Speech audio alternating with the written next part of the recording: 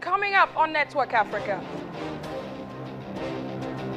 Rwanda's Supreme Court rules in favor of a third-term bid for President Paul Kagame. Widowed South Sudanese women face an uncertain future as they seek help in raising their children. Super Eagles goalkeeper Vincent Ayama quits international football.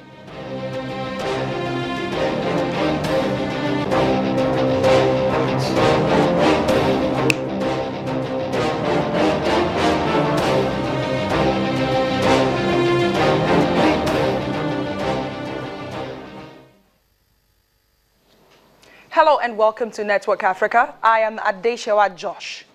Well, feelings were mixed in Kigali, the capital of Rwanda, today, as the Supreme Court announced the ruling favoring the third-term bid of President Paul Kagame, which could allow him run the country for another 7 years.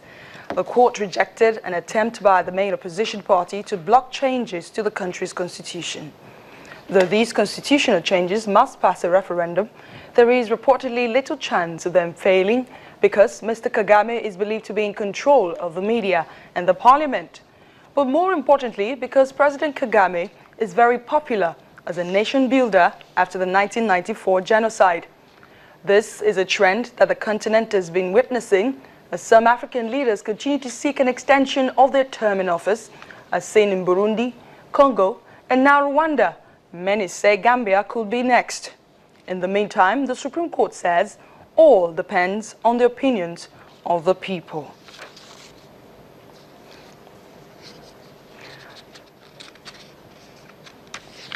Now let's give you a few facts about President Paul Kagame. He was born in October 1957 in Gitarama, Prefecture, Rwanda. He went to an Open University in London, had a diploma in professional management and business studies. He is married to Jeanette Nyiramongi in 1989. He belongs to the Tutsi ethnic group. He's been president since 2003.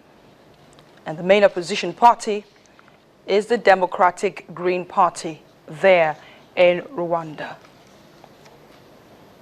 Joining us live on Network Africa is a Rwandan human rights lawyer, Gatete Kevin. He joins us from Belgium. Thank you so much, Gatete, for making our time to speak to us on Network Africa.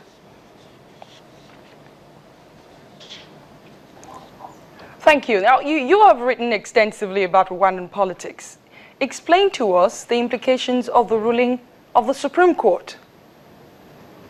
So what the ruling is that it sets a precedent that the Rwandan parliament has capacity to propose a referendum on the constitution, and actually the ruling also establishes that it is legal to amend Article 191, which is the article that fixes term limits for presidents.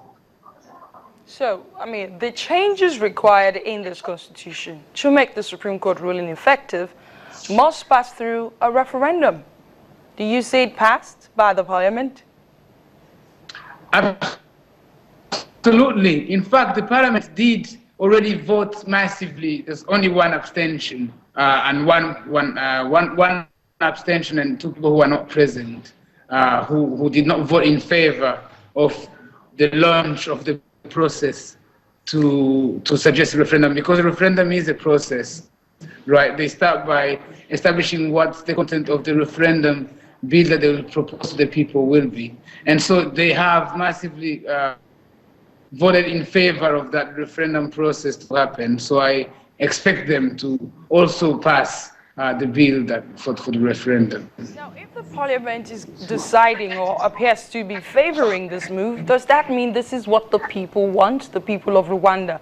Do they want President Kagame to run for another term and become president for another 7 years?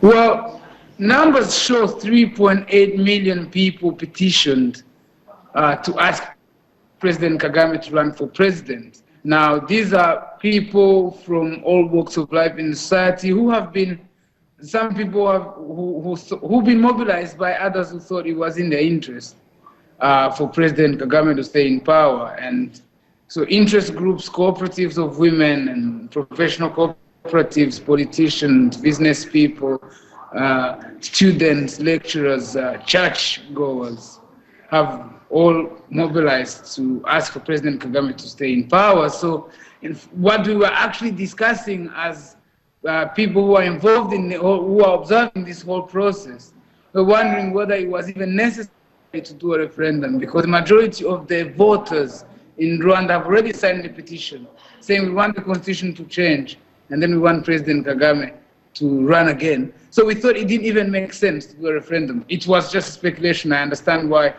they are doing it, of course, but we really saw that it was already enough. It already had the support of the population.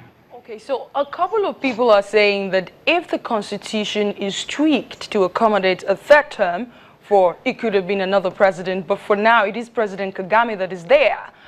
What if after these 7 years, President Kagame decides to go for another term? Does that mean the constitution will be tweaked again? Right. I don't know the term that you're using. I don't understand the meaning of it. You said tweaked, but this is a normal legal process as far as the court ruling is concerned. This is a very normal process of amending the constitution. There's nothing illegal about it so far. And that's number one. Number two, even though the people are agitating for the constitution to be amended so that President Kagame can run again, he hasn't confirmed that he will run again. Right. And I am not able to tell you what will happen after this time. What I know is that from now on, the constitution, if amended, term limits will be waived. That is a permanent decision. I was interviewing the president of the second biggest political party in Rwanda, PSD, and asked him his perspective. He said to me that he was happy that the constitution was being amended, because then if they were to get in power, they would benefit from the same advantages. Now, so yes.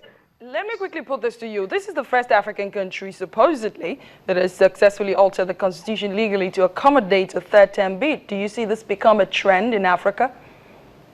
First of all, it's not really the first country. This happened in Uganda before Rwanda. Supposedly. But in Rwanda, all right, in Africa, it is a trend. It already is a trend. It's just that in some countries, it doesn't work as successfully as in others. Right. The president of the DRC tried to initiate some process, and the response was quite strongly negative. The president of Burundi tried, did stay in power, but you know the response, it's a full-fledged uprising that we're experiencing in Uganda and in Burundi right now.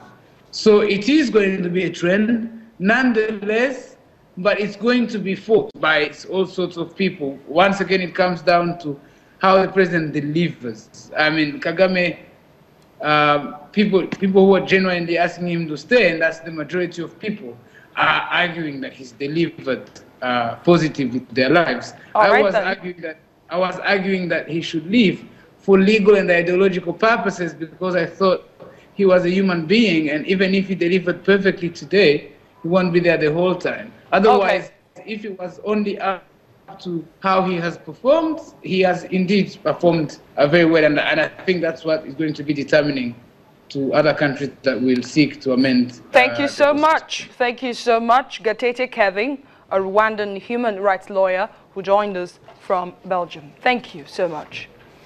Well, coming up on Network Africa, security forces in Algeria confirmed the death of a deadly terrorist operating in the eastern region.